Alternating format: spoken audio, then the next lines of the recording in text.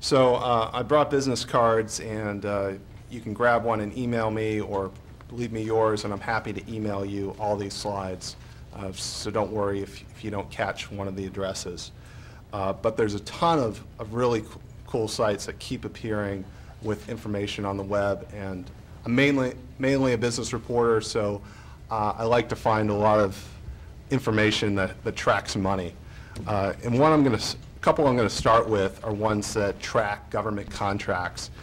There's a federal one, and there's one at the state level in Massachusetts. A lot of different states have sites that track contracts. Some are better than others.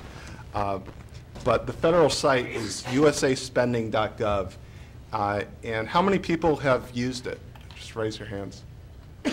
Only a couple hands. It is really good. It takes software that basically was created by a nonprofit funded by a Sunshine Foundation, and it presents pretty much all the federal contracts you can imagine, minus classified ones, in a way that you can search by company name, you can search for state, congressional district, agency, product. You can export the data so that you can load it into a database or spreadsheet.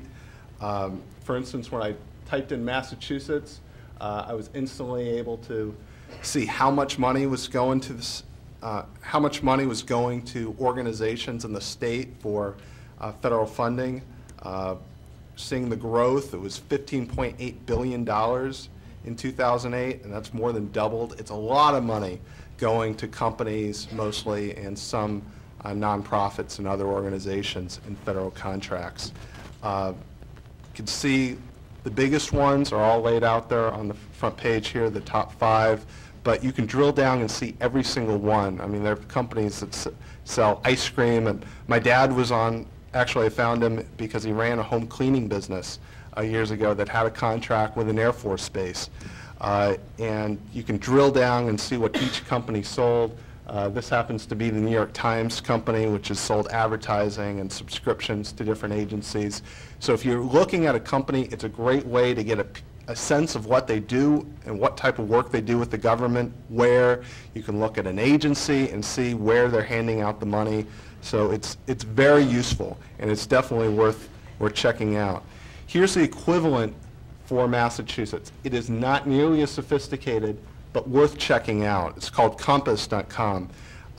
It doesn't appear to list every contract, so it's just a slice of it. So it's a good starting point. It gives you an idea of the type of contracts that are out there, the type of information that's available, but you're not going to find everything. In this case, this is just a shot of some of the details. You can see there are a lot of different categories. And it's a reminder that whenever you're dealing with a company or agency, a lot of the money they hand out, a lot of the money they spend is through outside contracts. So you can't just look at their own internal budget. You can't just look at the number of employees they have. You also have to consider the outside contracts. And this is, again, a good starting point.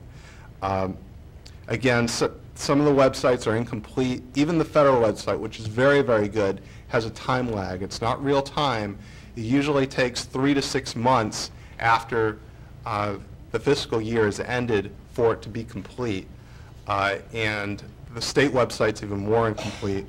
But it's just one place. You can also look at company and agency websites, look at their press releases announcing contracts. News stories might mention them.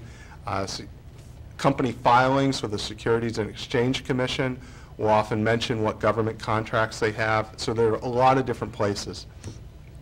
I'm going to talk a little more about the Securities and Exchange Commission filings because, again, I'm a business reporter. I use this stuff every day, and I know a lot of people don't and don't realize how useful it is. But any firm that is publicly traded, whether it's Apple, whether it's Lockheed, Raytheon, the New York Times company that sells stock to the public, has to report their financials and a lot of details to the public and to the government, and they do it through the Securities and Exchange Commission filings, which are online. And companies that are about to go public also file those. So there's a lot of different things you'll find. This is the main SEC website, and you'll see there's in red highlighted to the left a button marked Search for Company Filings. And it's worth clicking on that. You'll get a box that asks you to type in company name or a ticker symbol, which is what it trades for under the stock exchanges, and you can instantly get a whole bunch of filings. They're under really weird, complicated names, so I've just listed the main ones. S1, that's when a company is launching an IPO, selling stock to the public for the first time. 10Qs, quarterly filings. There's an annual report called 10K. There's filings that they give before a shareholder meeting called proxy, also listed as DF14. And again, I'll email all this to anyone who asks. And an 8K for special events. Sounds like gobbledygook, but it's got a lot of information. So you just type in a company name, and you'll see a list of filings. In this case, I think I typed in Apple, and all the filings start off looking like this, official form. But you find an amazing amount of information. This is, for instance, the compensation for Apple. This year, Steve Jobs just got a token dollar salary. Don't feel too badly for him. He's a billionaire and has huge amounts of stock, and other years has gotten huge amounts of money. But other people are making $6 million a year for Apple. There's tons of information. This is in the proxy before the shareholder meetings. You'll always find compensation for the top 5, 6 people. In their annual reports, they'll tell you the number of employees, locations, if they have key customers accounting for huge portions of their sales. There's a litigation section, which I always go to first and see if they're reporting a new subpoena or a major lawsuit that I haven't picked up elsewhere. So these are really a motherlode of information. There's other sites that you can also check out for SEC filings. I personally use 10K Wizard. It's a subscription site, but I've got it set up so it sends me emails anytime a company I care about has a new filing. And it has some other features that let you pull up the latest annual report and compare it to the previous year. So if they've changed the description of what their company does, you can see it. I found one company, Salary.com, had different versions of their filing to go public. In one filing, they mentioned their CEO co-founded this hot tech company. I think it was InfoSpace in Seattle. The final version didn't mention it.